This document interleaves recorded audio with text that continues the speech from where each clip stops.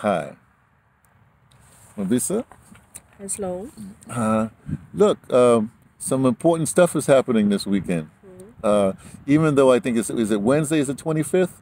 Wednesday is the 25th, I think. No, No, is it the Thursday? 25th is on Tuesday. On Tuesday. Oh. And that's about, I guess, when the Organization of African Unity started in like 60, in the Nkrumah in like 63 or something like that. Mm. That's when they started Africa Day. Mm. And so like I don't know, it's like 63, so it's like what, 50 something years. Mm. So 63. So in 2 years is going to be the 60th anniversary. Mm. Mm. What that means is going to be huge then. Mm.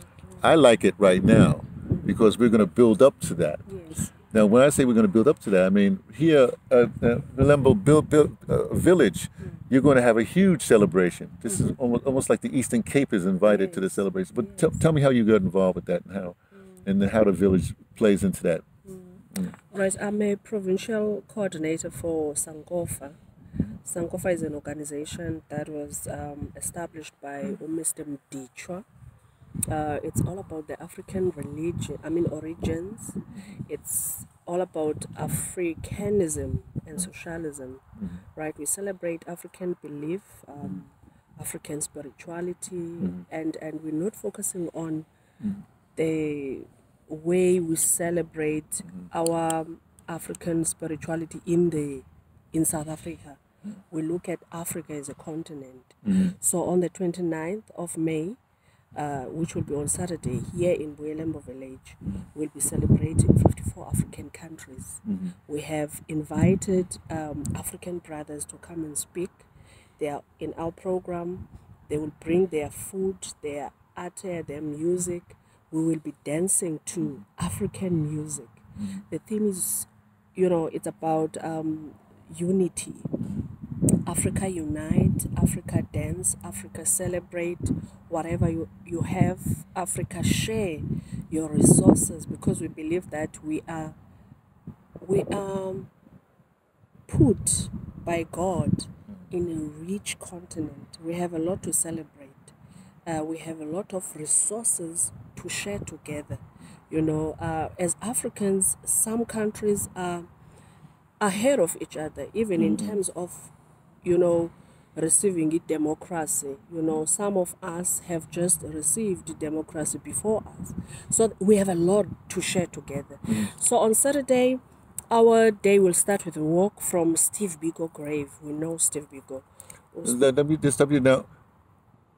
Has this been done before as far as walking? It's for the first time in the Eastern Ah, Cape. okay, okay. Yes, we're doing it for the first time. Well, it's starting. Steve Biko's grave sounds interesting because Sankofa, of course, means to look back, to go forward. Exactly. So you're looking back to Steve Biko to go To forward. forward, yeah, exactly. Well, let me stay with Sankofa. Sankofa now. We, of course, you hear my American accent. So we've known Sankofa for a long time. This is what we. Let me just say this. I'm laughing because of certain things, but I was raised basically black nationalist. We want to put I'm part of what's called long time Black Arts Movement, that kind of thing. But then out of that, you had at the same time you had Pan Africanism Yes. like that. Then we have people got very interested in studying about Egypt and Africa in Yes. general. And so that whole Sankofa idea came out of that whole Egyptology kind of thing for us. Okay. So let me put it. That's the way I know Sankofa, All like that. right. Do you also have an organization called Sangofa? No, I don't think so. Did Not really. We just use the term. Oh You yeah, see. I So see. that's what I was trying to get back to say. The person here in Africa. I'm not talking about Kwame Nkrumah with Yes, Africa Day, yes. but this whole Sankofa concept. You say a Concept. person here. Who is this person again? Mr. Mtichu, my daughter. Again, what is he? What's he noted for? I mean, how do we? Why did he start it? Where is he from? He's original from the Eastern Cape, but he started Sangofa, I think, in Durban. Yes, it's a national organization. So we have the provincial committees and coordinators, that work together as a nation in South Africa. So I think the motivation, he got it from the bird, the Yeah, yeah, Ghanaian yeah, yeah, bird. yeah, yeah. Yes, he Sankofa. got the whole concept like you have explained it. I think he's motivated by the whole concept of Isankofa, looking back in order to move forward And our emblem has got this bird, Sankofa bird. No, it's beautiful when I see the colors and stuff like that. But do you know about when he started? About year? About what I think time? it's 2 years back. That you okay? Started Okay, two no, years back. I understand. I understand. Okay, so he's really moved very quick, or you've moved very quickly on this because, like I said, in about 2 years, it's going to be a huge thing with this whole concept. But this whole what intrigued me really it was this whole. You can say Sankofa it becomes an idea or even an ideology, but to actually have to do something to go back to the grave and then come forward, Exactly. it sounds like the perfect thing. Who thought when you say who thought of all this? Who's putting it together? I mean, he's still around, so is he? He's still. He's around. He's staying in Mambondweni, here in the Eastern Cape. There is a steering committee that is organizing this event. There's about 8 of us. We live in the Eastern Cape. Some of us are in East London, Port Elizabeth. Some of them are in Bloemfontein, but they are original from the Eastern Cape. So So no, so this is just Eastern Cape, or is it all of South Africa, or is it, or is it goes beyond Southern Africa, static nations? Is it? What's the idea? it's happening in the Eastern Cape, but organized by the National Committee, which is people from other provinces as well. All over South Africa, just or in say the sub-Saharan nations as well. Sub-Saharan, I would say, like in the Eastern Cape. People who were born here in the Eastern Cape, uh, there's one in Bloemfontein and one in Johannesburg. Others are in the Eastern Cape. You know, they reside here in the Eastern Cape. It's for the entire South Africa, of course, the entire African continent. Well, let me go back to the whole structure. Like I said, the Steve Biko thing was really interesting to me. But in Africa, especially, I saw Mutabaruka do this thing about this whole Africa's been taken over by Christianity. Then you have a lot of politics. So in your program is because you said you have a spiritual realm or whatever have you. Are these things playing into this politics or religion playing into this, or how is this structured? How is this? No, it's purely African spirituality. This event is not going to be opened by prayer, Christian prayer. Of course, we're going to open it in our own way, in our own African way, burning of incense in Beb. That's how we're going to open it. It's not Christian politics and all the other religions. So the ministers are not coming. What's happening? Don't They they will get come it? as a public, but they're not going to take part. They're not going to partake in the program. Oh, okay, So okay. we are not Christians. We say no to Christianity because we believe that Christianity is the one that took us to this mess. The mess that we are in today is because of Christianity. Missionaries came here and wanted to pray for us, saying that our cows and our land belong to God, while they knew that they are the God they are preaching about. Because at the end of the day, now the land belongs to them. These cows that they said they belong to God belong to them. They played God to us, and in our minds we thought God is in heaven, all to find out God is them. So we don't want anything to do with Christianity in Now, this event. throughout history, there's always been this thing of basically culture is more important than almost like war was. Not well, war or anything like that. So, how does this?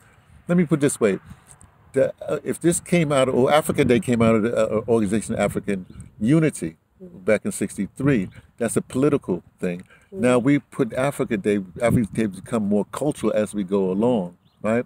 So is it more? And you've just indicated this is not political. This is not going to be religious. This is pure African centric, if we want to put it that way. So, do you see that as an evolution from coming out of OAU, or how does this work in your head?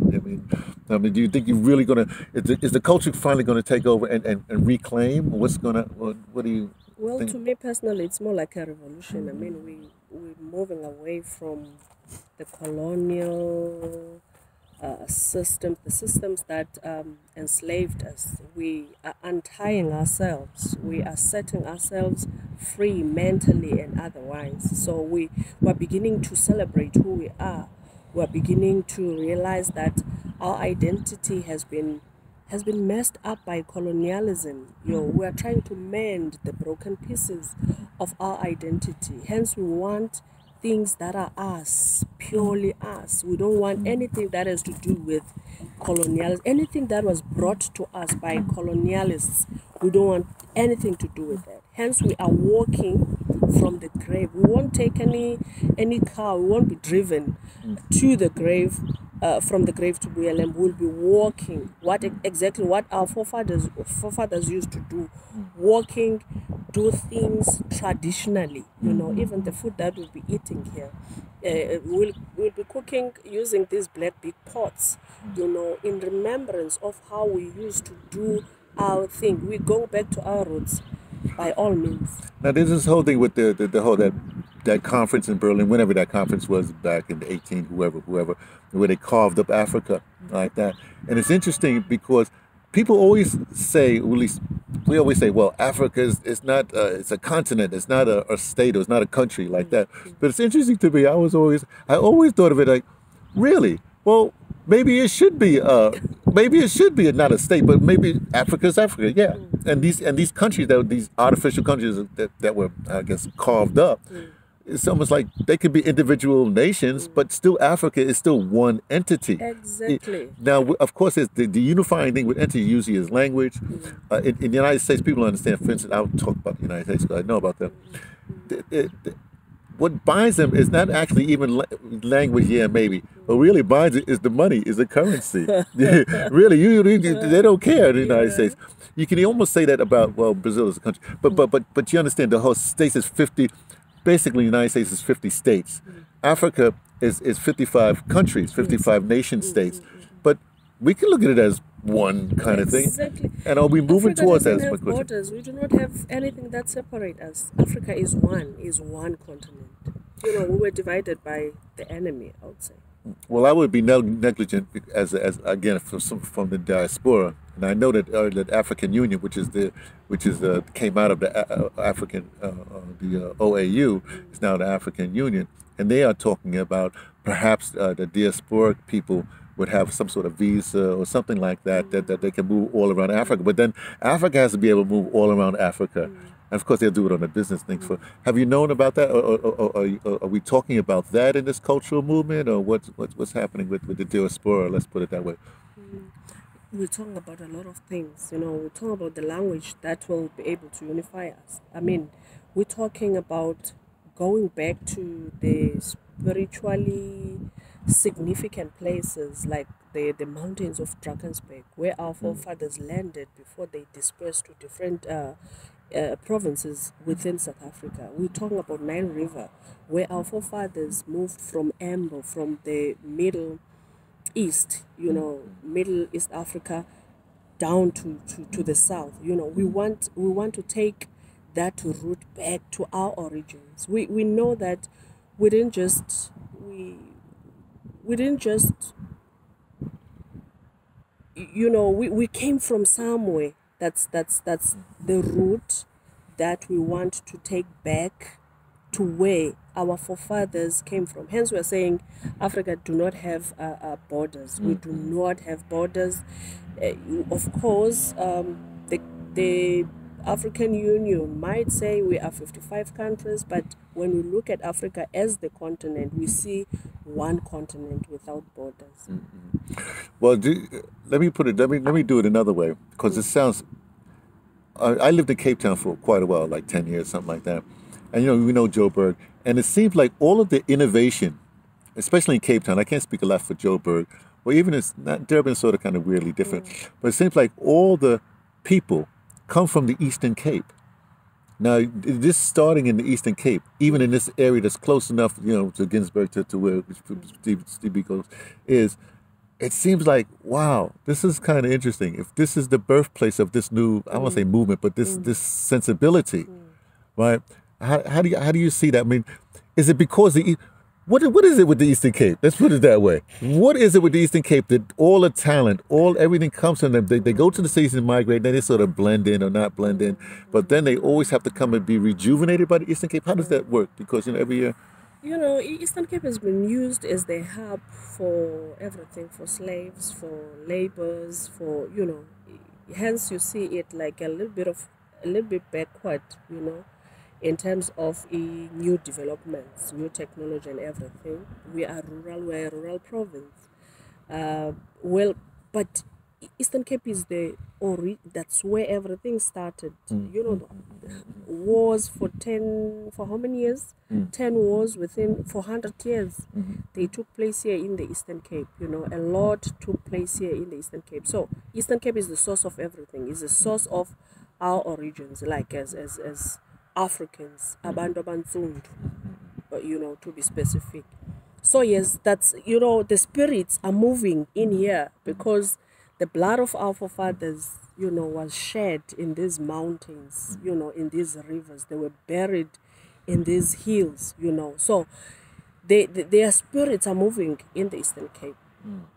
So we moved from the Eastern Cape to the urban areas looking for a job, of course. But I think by the time Uteba was set up, we were forcefully, removed from this province to go and work in these urban areas. But our origins are here in the Eastern Cape. We were born here.